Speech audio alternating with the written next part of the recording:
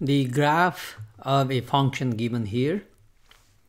Now we are asked to divide the closed interval -1 through 5 into 3 equal subintervals. Okay, and draw the corresponding rectangles using the left endpoints of each subinterval. So we want to divide -5 through 6, and the equal width of each rectangle will be, let's say, delta x. -1 to 5, the length will be 6, because 5 minus -1, b minus a over how many? 3. 6 divided by 3 is 2. Okay, so the width of each rectangle will be 2. And we have to go from -1 through 5 using left endpoints.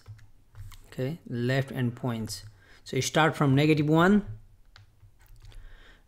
2 units, so that's the first, second, and here we go 3, and we go all the way to 5, but we already have 3 places for the height of the rectangles. Okay, so now let's draw the rectangles. From -1, go all the way up to the curve, so that's here, the height 5, and draw parallel to x-axis from here. So that's the first rectangle of width 2 and height based on -1.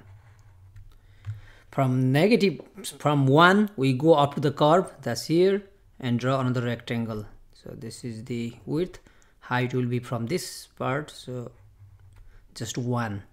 From 3 we go up to the curve, which is here, and draw parallel to x-axis, and that's the third rectangle. So -1 through 5 we divided into 3 parts, 3 equal subintervals, and width 2.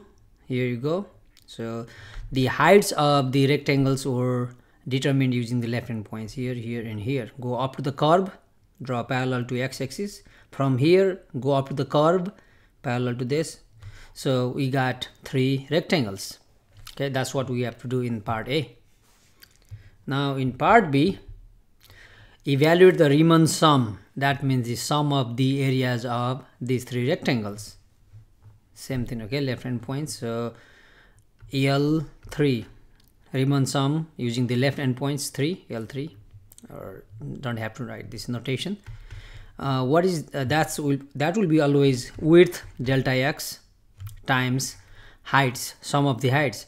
Evaluate the function at -1, evaluate at the 1, at 3. In fact, you don't need this step because we already know the area of this rectangle. The width is 2, height is 5, so the area of this rectangle is 10. 2 times 1, 2, 10, 2, and 2, so 14.